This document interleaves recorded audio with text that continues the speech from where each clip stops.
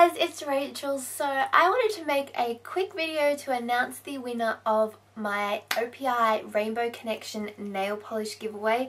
If you guys didn't see that video, I did a haul where I showed the entire OPI Christmas collection inspired by the Muppets, which can I just say is absolutely beautiful. And if you haven't seen it, I'll put a link to that video just there so you guys can check out the collection and maybe add a few of those nail polishes to your Christmas wish list, because I know that all of the nail polishes were on my Christmas wish list and in the end I couldn't wait and I just had to buy them all for myself, which is ridiculous, but I did it anyway because I was so excited about it and I can be really impatient when I want to be.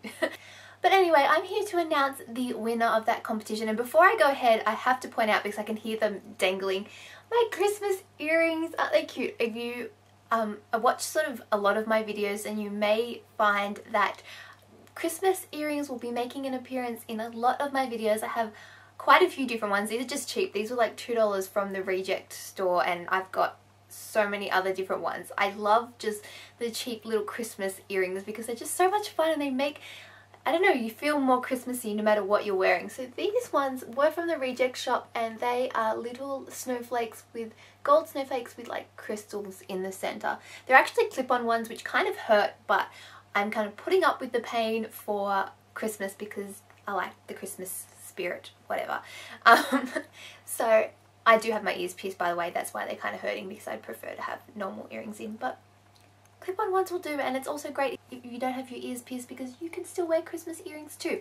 Anyway, enough about that. I'm going to tell you guys what you're all here watching for. The winner of the Rainbow Connection nail polish. And the winner is, drumroll please, one day I'm going to get a decent drumroll.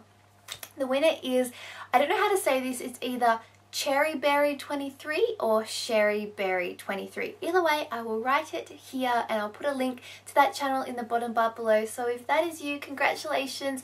This nail polish will be coming your way very, very soon. Now, if you didn't win, don't fret. I actually have 2 giveaways currently running. They're my final 2 giveaways of the year and they are both Christmas inspired.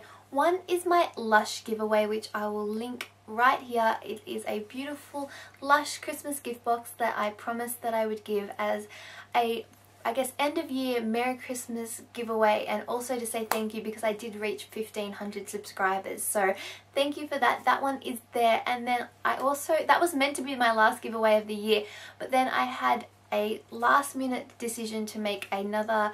This one is the very last giveaway of the year, another Christmas inspired giveaway, and I'll put a link to that right here. That one is another nail polish giveaway, so if you're into Christmas nail polishes, check out this one. And there's also in there a tutorial for this Christmas nail art design. So again, congratulations to the winner.